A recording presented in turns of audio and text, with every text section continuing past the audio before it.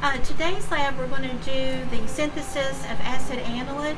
Do not need much glassware. To carry out the reaction you'll need a 250 milliliter Erlenmeyer flask equipped with stir bar, and you'll need a stir bar retriever. Probably need a couple of stirring rods, and you'll need a thermometer, beaker to make up the sodium acetate trihydrate solution, and then various graduated cylinders. We'll measure out 100 mils of the 0.4 molar HCl. To make the sodium acetate trihydrate solution, I would just use a beaker, maybe a 100 milliliter beaker, and then you're going to measure out 6 grams of the sodium acetate trihydrate, and to that add 20 milliliters of water, distilled water, and then stir that. I would go ahead and make that up maybe before you even start putting the hydrochloric acid and the aniline into the flask, because it does take a while for the sodium acetate to dissolve. So I'd go ahead and probably do that first, have that set aside, and then these smaller graduated cylinders, you'll measure out the 3.6 mils of the aniline in one and 4.4 mils of acetic anhydride. About acetic anhydride, it's very sensitive to air, so if you do measure it out earlier, I would take some paper towel and just stopper that in there, because what happens, acetic anhydride, when it comes in contact with moisture in the air, it can hydrolyze to acetic acid, which reduces the amount of yield that you would get from the reaction today. And then spatula, obviously you'll need a spatula when you're starting to weigh out things, but you can get that where it's located. And that's about it for the equipment apparatus that you need. Today's lab we're going to make acetanilide, which is the structure that you see here, and we're going to do that by starting with aniline. We're first going to dissolve the aniline in hydrochloric acid solution, and then we will add acetic anhydride followed by sodium acetate, and actually this is a trihydrate, sodium acetate trihydrate, and then we'll get our product, the acetanilide. I would say something about acetanilide. Acetanilide is a precursor to sulfanilamide, which is used as a sulfur drug. This was probably first derived back in the early 1930s, and it still has significant use today in terms of the sulfur drug application. Just to kind of go through the steps, when we dissolve the aniline into the hydrochloric acid, we form anilinium chloride. Now the problem with this is that this reaction is a nucleophilic acyl substitution, which means that the nitrogen should use its pair of electrons to attack the carbonyl group. Doesn't matter which one it attacks because they're equivalent. Pi bond breaks, O becomes O minus, reforms, and then kicks off this acetate ion. The problem with that is that we dissolve this in acid and we form this anilinium chloride. Notice there will be no unshared pairs of electrons on the nitrogen because all 4 vacant sites are occupied by bonds. So the purpose of the sodium acetate trihydrate is that when we add that to the anilinium solution, then this acts as a base and pulls off that one of those protons to reform the aniline in acetic acid. This reaction is in equilibrium, so as soon as this is regenerated, it will react almost instantaneously with the acetic anhydride.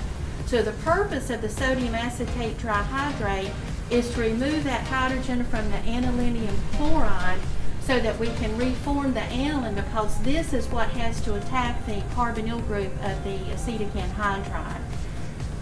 What I have over here is just lasso chemistry. This is not a true mechanism. I just drew the aniline and separated the hydrogens from each other.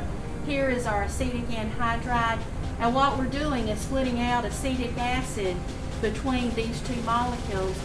The hydrogen obviously will go with this oxygen to form the acetic acid, and then the nitrogen would have to go to the carbon who's lost something, in this case this carbonyl carbon, to form our acetanilide. So lasso chemistry, not a true mechanism. You've seen what it means by nucleophilic acyl substitution before. So today's lab is just to form the acetanilide followed by that procedure. The first thing we're going to do is to dissolve the aniline into 100 milliliters of hydrochloric acid. This is 0.4 molar. So I'm going to add the hydrochloric acid to the Erlenmeyer flask, and I would use a 250 milliliter Erlenmeyer flask, and that is equipped with the stir bar. And to that, we're going to add 3.6 milliliters of aniline. And notice this aniline does have a tinted color associated with it. Aniline should be a colorless solution. Aniline, any compound that has amino groups attached to them, are likely to undergo oxidation just on storage. So this isn't a bad color. If you wanted pure aniline, you would really need to go through the distillation process, distill it, but what you would collect would be completely colorless.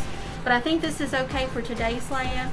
I'm going to go ahead and add the aniline, the 3.6 mils of aniline, and then we're going to stir this up. And we're also going to heat this to about 50 degrees. So I need to get a thermometer because we're going to heat this to about 50 degrees.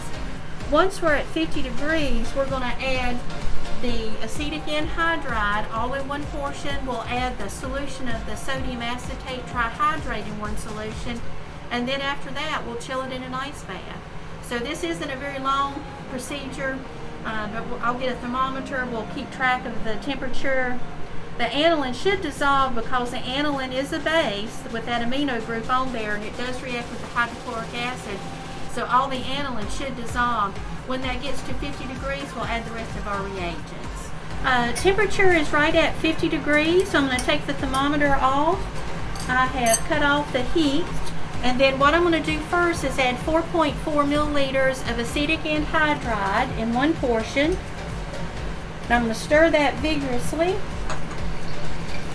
And then I'm going to take the 6 grams of sodium acetate that's been dissolved in 20 mils of water. I'm going to add that all in one portion. I'm going to stir vigorously again.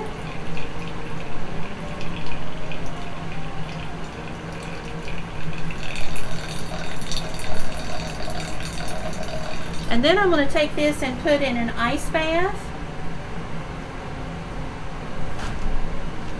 And stir with a stirring rod. I'm going to remove the magnetic stir bar and stir until crystallization is complete.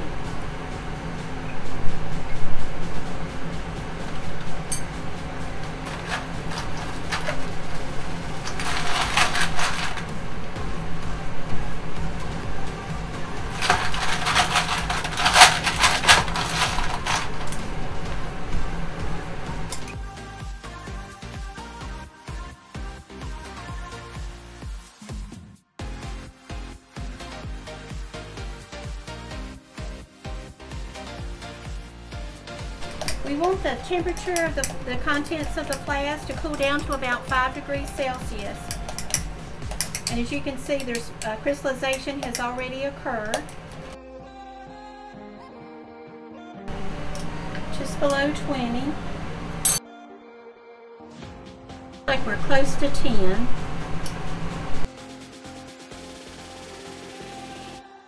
Looks like we're about 8. Although it's tempting, please do not stir the contents with the thermometer. And it looks like we're at 5 degrees, so we're going to stop the stirring process. And notice I'm going to scrape everything, trying not to lose. You're always going to lose some material, but trying to scrape that back in.